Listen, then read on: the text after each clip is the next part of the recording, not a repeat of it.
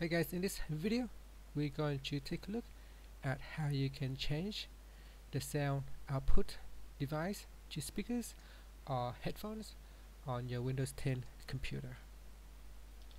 Okay, first we need to go back to your desktop, so I'm going to close everything. Then you want to click on the Windows button at the bottom corner, and in here you click on the settings button.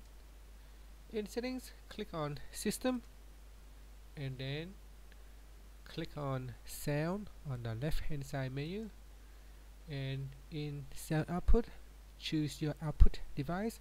Click on the drop down and select either headphones or speakers. Now if headphones is not showing, that means your headphone is not plugged into your computer. You need to plug it in for it to show the options, otherwise you may not see it. And after that you can select one of the options.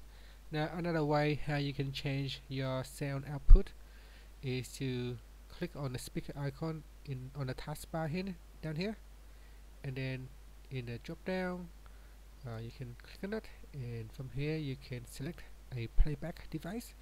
So in here you can choose speaker or headphones, and you can see as soon as I choose speaker right here, up here it also get changes, and that's it. And that's how you can change your output, your sound output on Windows 10. Thank you for watching this video. Please subscribe to my channel for more videos.